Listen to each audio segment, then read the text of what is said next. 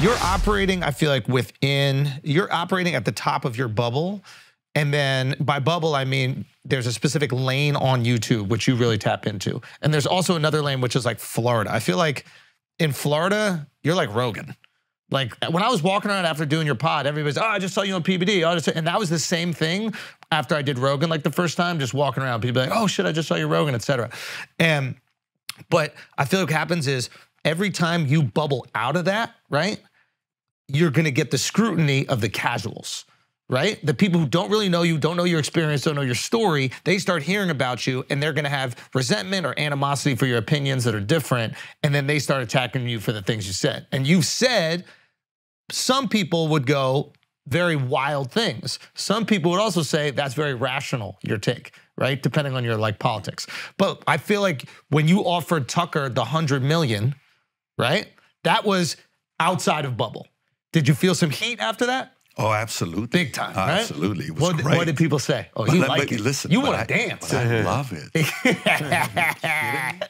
I love it. Oh my God, I can't even describe it to you. Like, I get excited when I even think about what that's gonna look like. You know, look, for me, everybody fights in a different way, okay? There's different styles to fighting. You know, when you have a fighting style where, you know, Larry Holmes versus Ali versus, all the Ken Norton versus, Foreman versus, you can go and look at everybody. So it's a different style on how they would fight, right?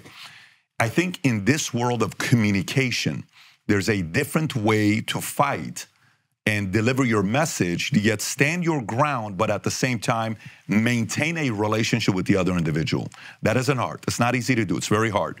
And the way you do it is by, I think what is unattractive is the following, is when you're 100% I'm right, you're wrong, you're an idiot, you're a moron, and some people do it that way. I don't think you're opening up the door to want to have that exchange.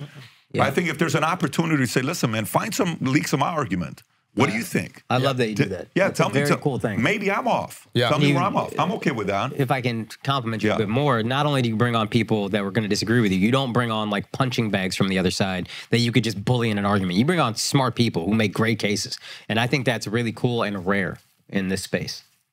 And going off what Andrew said about you get hate from the general audience that doesn't necessarily know you, how would you describe yourself? To them or to who? To the audience? Everyone in general.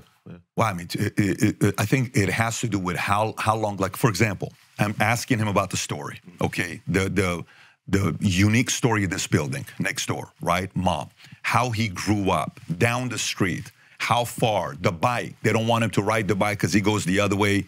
October 30th, birthday, 40, family, yesterday's exchange in text. I'm curious about this guy as a product, right? I'm curious about him as a human being. But he didn't become who he is today because of what I've consumed of him the last 5 years. I want to know what prompted this guy to be here. Unfortunately, in America, too many times our judgment is on who this person is. Chelsea Handler makes this video, perfect example. Chelsea Handler makes this video calling out Adam, one of our guys. And she says, whoa, look at this guy, alpha. Trust me, you are definitely not an alpha. He gives me the SDE energy. And trust me, I can tell you for a fact, this guy on Alpha Motivation Zero, you're not alpha. This is coming from an alpha. You're a zero is what you are. So she calls him out and she talks about the fact that it's incredible to be childless. It's phenomenal to wake up and not have any kids, have sex with anybody you want, drink as much alcohol. All this shit she says. Video goes viral, 50 million views on Twitter, right? Whatever the number is.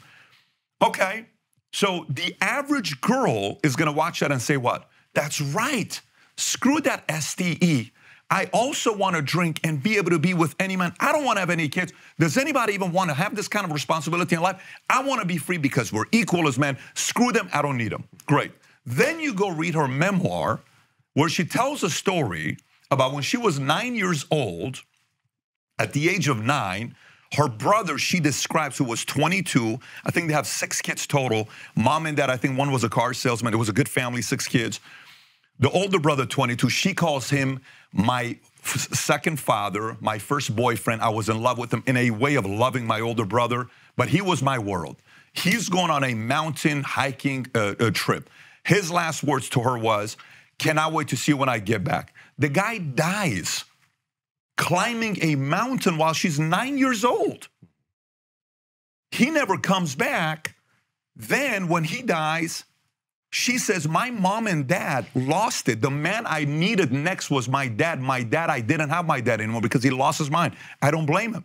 He says, in that moment, I realized the pain of losing someone I love. And secondly, I saw my dad, the pain he went through of losing his child.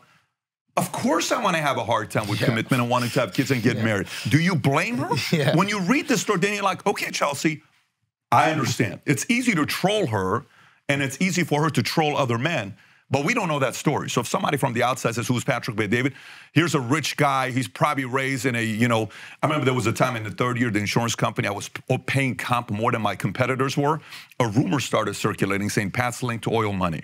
And you know what I did with that rumor? I ran with it. I said, you're right, I have oil money. I can pay the kind of money you can't pay. I don't have oil money. My dad worked at a 99-cent store in Inglewood by Great Western for 15 years, but I love that rumor, so I ran with it. So if somebody doesn't know your story, great. You can say what you can say. So if I face opposition, I tell them, how much you know about me? Tell me your story. Tell me about your upbringing. Why did you come to the conclusion of the opinions that you have today? Tell me. I remember when this happened, that, okay, great. Can I tell you why I came to this conclusion? Yes. Here's mine. Is it fair that we have different reasons why we came to this conclusion? You had life-changing experiences, I did as well. How about we respect each other? Let me make my case to you. You make your case to me. Let's see if anybody can persuade the other person. You game with that? Let's have a civil conversation. So that's typically what happens when I face somebody that fully disagrees with some of my views.